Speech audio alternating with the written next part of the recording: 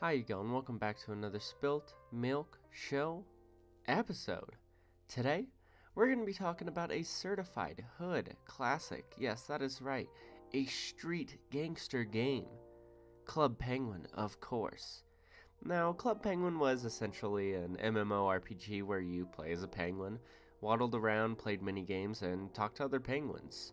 Now, if you didn't play Club Penguin when you were a kid, I honestly feel sorry for you because this game truly molded me into the person I am today. No exaggeration.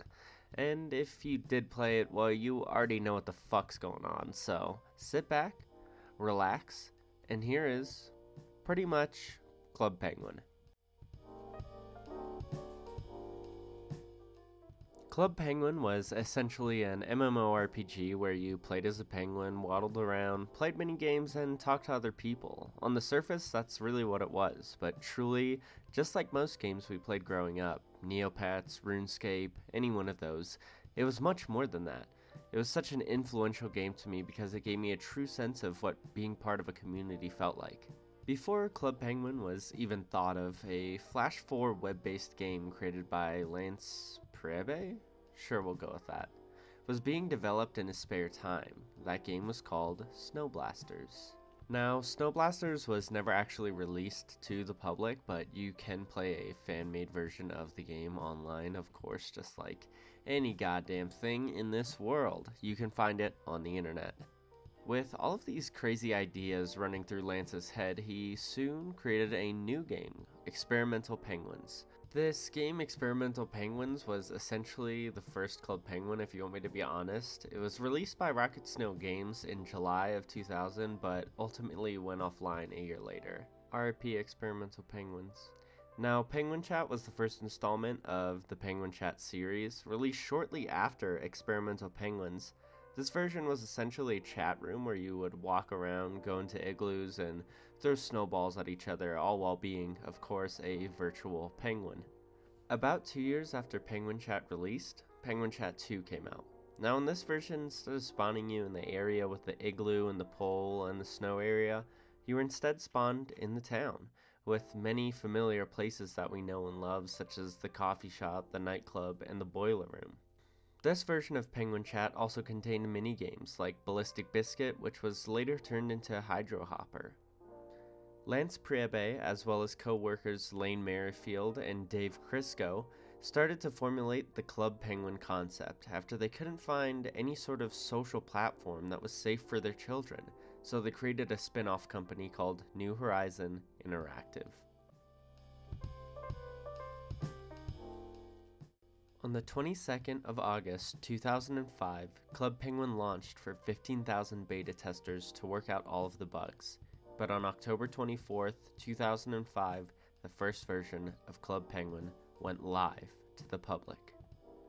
Now, I don't know if I particularly remember when I started my Club Penguin adventure, like what year, but if you were like me, obviously everyone started out without a membership.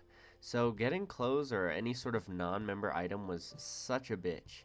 That's why one of the best things about Club Penguin, at least in my opinion, were the seasonal events. Like any good MMORPG, seasonal events are some of the funnest times in the game.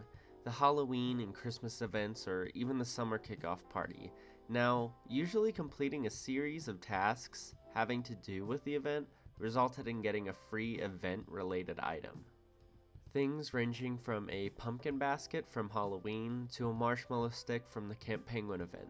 It was just good fun the whole community could have together. Later on in the day, you would see everyone with their event item, and it was really just such a good community feel. Now, like I said, coming by free items was not easy. There were only so many that you could get. Like the tour guide hat, that was a pretty ballin' fucking item, I'm not even gonna lie. I remember the first time logging on after I got a membership. It was like unlocking all the stuff I had ever wanted. Being able to go in stores and buy whatever I wanted was such a surreal feeling. It wasn't long before I lost all of my money buying literally everything.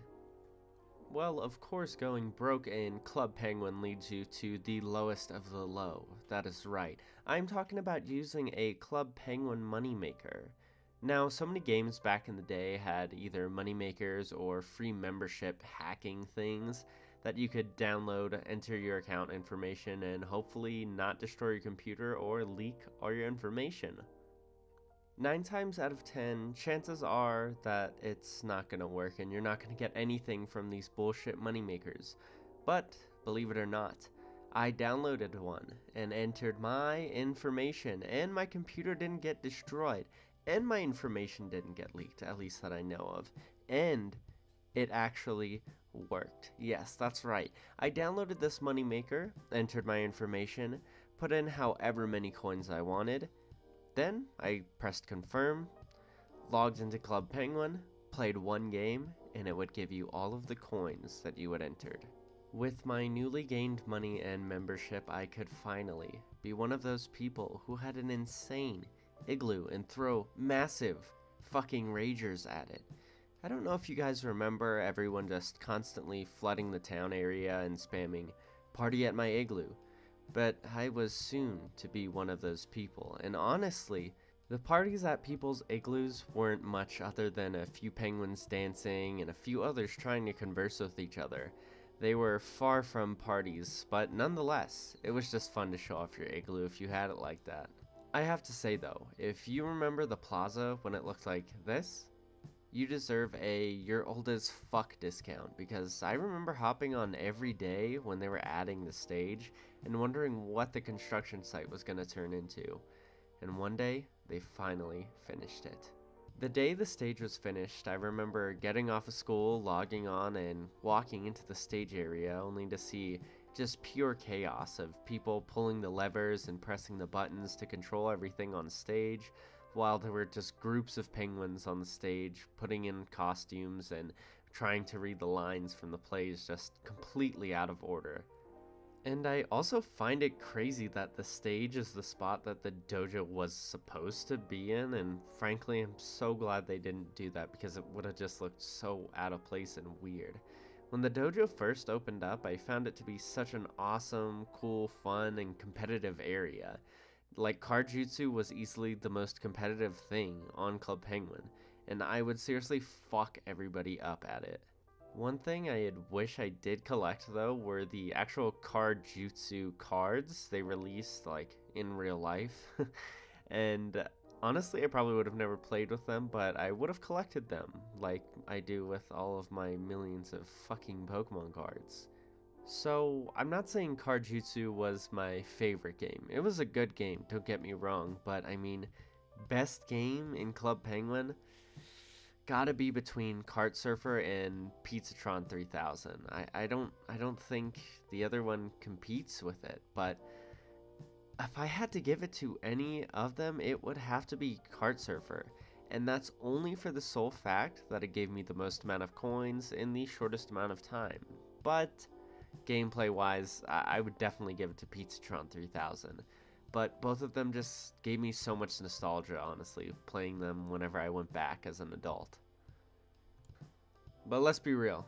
If we're talking about nostalgia here, okay, the most nostalgic place in this game was indefinitely the Pizza Parlor. Ah, the glorious Pizza Parlor, where you would go on your first penguin love date, have your first job tossing a pizza, or even have your first music gig as a pianist.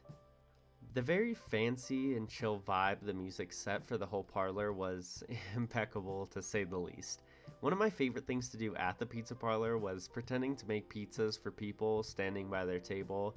You just put on the pizza apron, allowing you to use the emote of you tossing up some pizza. Oh, what a naive child I was, working virtually for fun. But honestly, I would give pretty much anything to go back to that moment. So in terms of nostalgia, yes, the pizza parlor takes the cake, for sure. But no place really compared to the legendary Iceberg. No, not that kind of fucking iceberg, okay? That's not what this video is. The iceberg in Club Penguin was sort of this folk tale that if enough penguins stood on one side, eventually it would flip. I remember looking up so many different times how to flip the iceberg, or just pictures of it being flipped. It was just like a myth. Now, nobody really had any proof that it could flip or that it had been flipped for them to witness it, but as it would be partially forgotten, there would be hints that the developers would drop in the game, like Ask Antarctic articles, that's a fucking tongue twister if I've ever seen one, and even paintings at the Puffle Hotel dining room during the 2014 Halloween party. And in the lodge attic after renovations in 2015 of the iceberg clearly being tipped over. The one mystery only stayed a mystery until one grim day. On January 30th, 2017, Disney announced that Club Penguin would be shutting down on March 29th to make way for their new mobile game, Club Penguin Island. Now, if you were like me and pretty much the entire player base of Club Penguin, I'm sure you were furious to hear this news. Not only did this new game look like hot shit, but a piece of my childhood was being ripped away from me forever.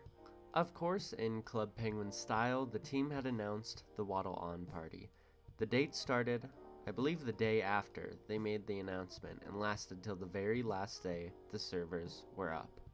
While some people were trying to focus on getting the fastest speedrun for getting banned, a majority of people were coming back to actually reminisce in the game and remember all of the good times they had, like myself. Now, coming back to reminisce in the game, I'm sure you were bouncing around from every and any spot in Club Penguin, trying to remember the memories you had there. And if you did, I'm sure you ended up at the iceberg at some point.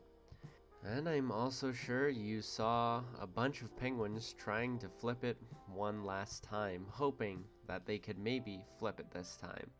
Well, a little surprise, the developers actually made it possible during the Waddle On party.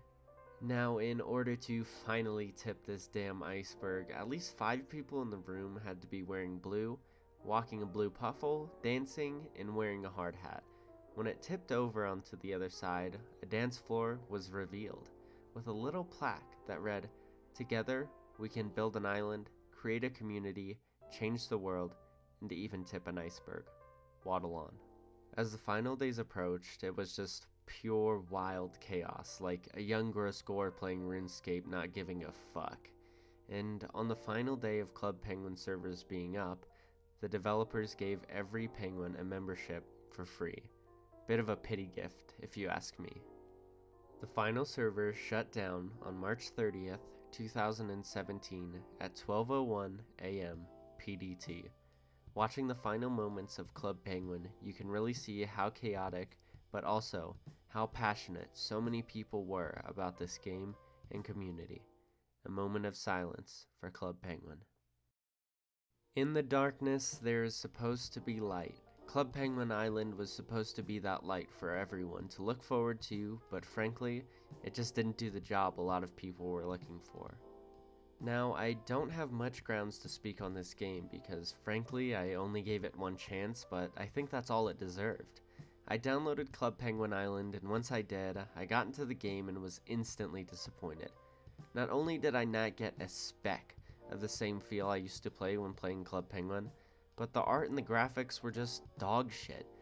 And it didn't last long. Only about a year after the release of the game, it was ultimately shut down, and rightfully so. I understand them wanting to switch over to the likeness of something mobile so more people could play it, but why not just make the original game into a mobile version? Because making a whole new game that is dog shit compared to the one you had just shut down is the worst possible thing you could have done. But thank you guys so much for watching this video. If you stuck all the way to the end, you are a fucking real one, and you deserve a hug, or nothing. Fuck you. But seriously, thank you so much for watching. I can't wait for the next one. I will see you there, and don't forget to waddle on.